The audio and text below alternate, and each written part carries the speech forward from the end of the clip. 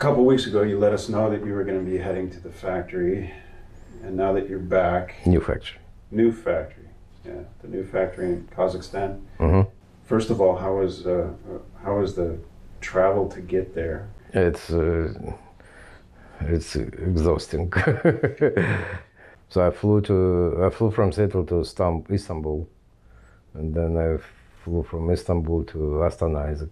It's the capital of Kazakhstan, and Yegor, our factory manager in Kazakhstan, picked me up, and we drove 500 kilometers from Astana to Petropavlovsk through the steppes. Just nothing around, just flat land. It was okay compared to my way back. Yegor, he read some weather forecast, and he said it's going to be snowing. And in Kazakhstan, because it's like flats, the winds are very strong. So when it's snowing, the roads are quickly covered with snow, so they just shut it. Yeah.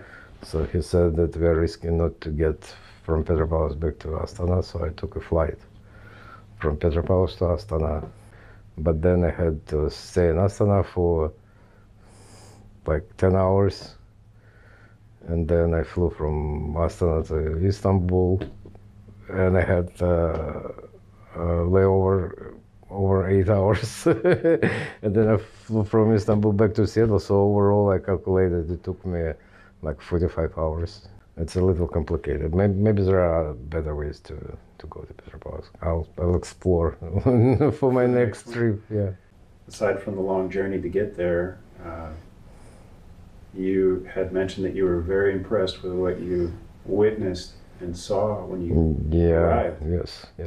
I think we have all reasons to celebrate, which I suggest we'll do right now. Okay. What is that? And this is called kumis. It's a mare milk. Is it cold? Yeah. Oh my gosh.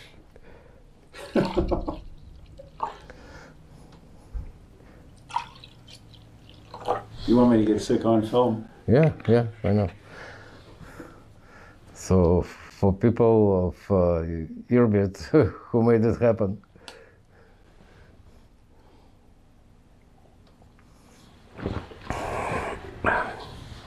Oh my gosh, that's different. It's not bad. Hey, this is horse milk. 100%.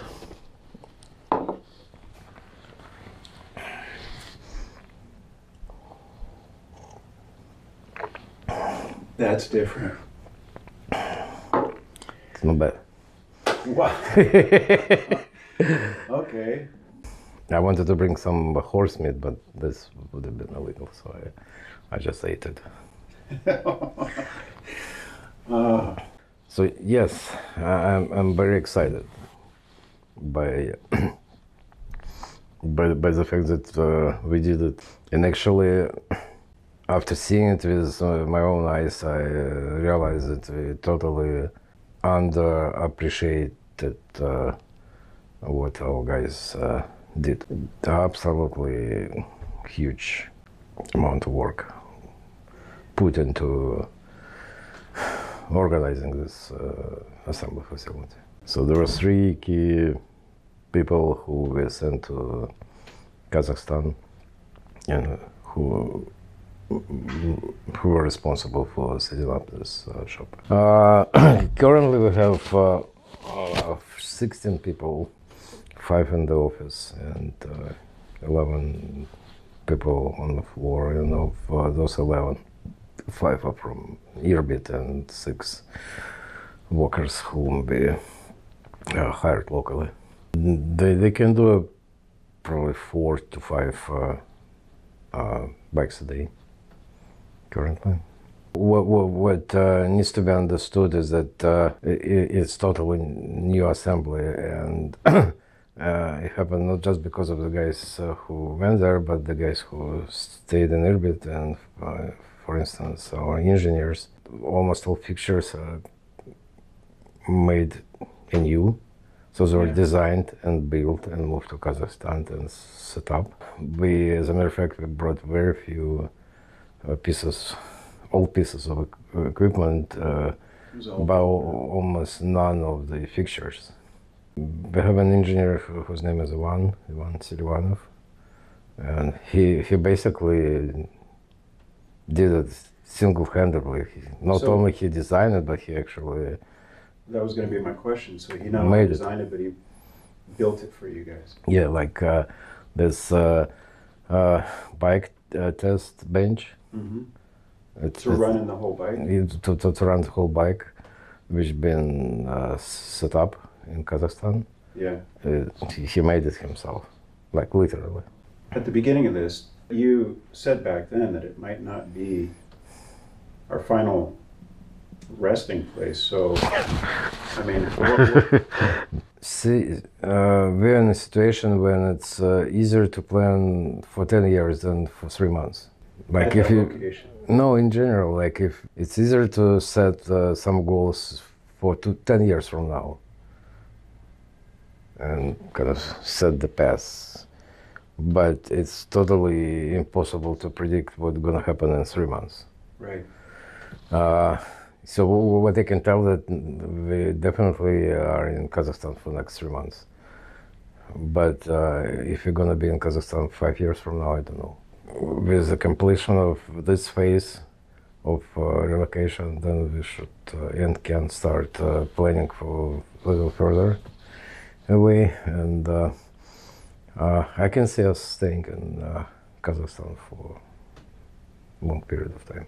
And this is kind of a decision that I feel we need to make rather soon. But in general, as I said, the setup, I like it a lot. It doesn't feel like home yet, if you know what I mean. I think we could make it feel this way. We just need some time to get used to all this new environment, new walls, you know. Right. I like the guy who assembles engines very much. It's like, this is how I would set up my own shop. So all has its own place, like it's clean, minimum tools, only what he needs. Really, really nice. And I think the workers there, they feel different because everything is new. Everything is nice, like new tools, new fixtures, new shelves, new lights. They say, oh, it's a little dark here. Next day, he gets the lamp, and himself or somebody put it on. Now we have just working assembly, which can produce the amount of bikes we sell. If we are to learn something from our experience during the past 10 months or 8 months, the major thing is that it all can change very quickly. So we need to be prepared. We need to have plan B, plan C, plan D, and so on and so forth. So basically our operational mode right now is stabilized in the current environment to become more efficient in the current environment, but in parallel get prepared if the environment will change to worse, because there are frames, body parts. You're right. This is something we need to think about. So this kind of a parallel to what I'm talking when I'm mentioning contingency plans. So now that you've been there and you've got to look around, what do you think is the biggest challenge facing URAL now, the new factory in Kazakhstan? Logistics, plain and simple. Logistics is disaster. And that's true for import and export. It's both in and out, yes. It's not just because we're in Kazakhstan, it's just because anything which have to cross Russia or China is total disaster. And the only reliable way of transportation right now is air, but land transportation or ocean transportation is very, very, very bad. Stuff which is coming by land from Asia, I think everybody read about it, or at least heard something about lockdowns in China.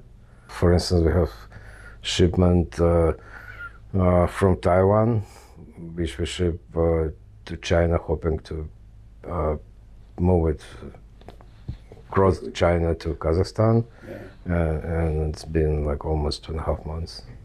And as far as transportation by trucks, so there is a kind of a truck war between the European Union and Russia. Mm-hmm. So they would not allow trucks to go inside the territories. You need to find a truck with Kazakhstan license plate. So you can go, you can cross both Russia and European Union, which is very difficult, very expensive, because majority of Kazakhstan licensed trucks are working for Asian direction, China mostly. Yeah. And they don't want to get truck from China and send it to Europe because they can't find some freight to bring back. Yeah. Yes. Or you utilize local trucking companies, but the cargo needs to be reloaded on border. So you send a truck, it stops at the border between Russia, Belarus, and the European Union, wait for truck coming from the European Union, they exchange the cargo, and they go back. And it could take many, many days. And unfortunately, it's very unpredictable, so we're missing bookings from European ports, things like this. And of course, we put a very big extra load on our finances, of course, because we need to finance much, much longer turnarounds compared to what we used to. It's very hard to plan around that. Yeah, I mean, you plan that tracking company would pick the bikes on certain date. So you build up the schedule, you book the container ship, and then the truck is late because he got stopped. And you book a next vessel, the truck leaves the factory in Kazakhstan, and you miss this vessel too because it got stuck on the way to Europe. Trying very hard to find more reliable ways to move our cargo, like paying for trucks with Kazakhstan license plates, for instance. Or as far as infrastructure to support small manufacturing like ourselves is kind of not very good, quite frankly, in Kazakhstan still. It may change because from what we hear and see, quite a few companies are relocating to Kazakhstan, so I expect it will all the service industry which support manufacturing will develop quickly. Well, what's funny is that they're saying that over 300 companies expressed interest to relocate from Russia to Kazakhstan, and they are bringing the examples, and we are the first one. So in general, your takeaway from your trip is overall very positive. I mean, it's done. Yeah. That's my feeling. This mission is accomplished. I wish we never had to do this. So it's kind of a bittersweet, you know. The smooth is already kind of think of the past. We need to be worried about future and think about it. But it's done. It's good. We are operational. We build and ship bikes. We build and ship parts. But there are still a lot of things we need to take care of to feel ourselves more comfortable in the circumstances that we are in right now. So were the guys happy to see you when you They- arrived, or were they like, "Oh man, the boss is here"? No, no, welcome. I didn't get this feeling. It was important for me to show up there, of course, and I don't know if I'll survive health-wise if I'll be traveling to Kazakhstan as frequently as I did with Serbia, depending on the weather in Kazakhstan. Well, I appreciate you debriefing me on the trip. I'm sure somebody will enjoy it that watches it. All right. You want some more? No, no. Okay. Thank you.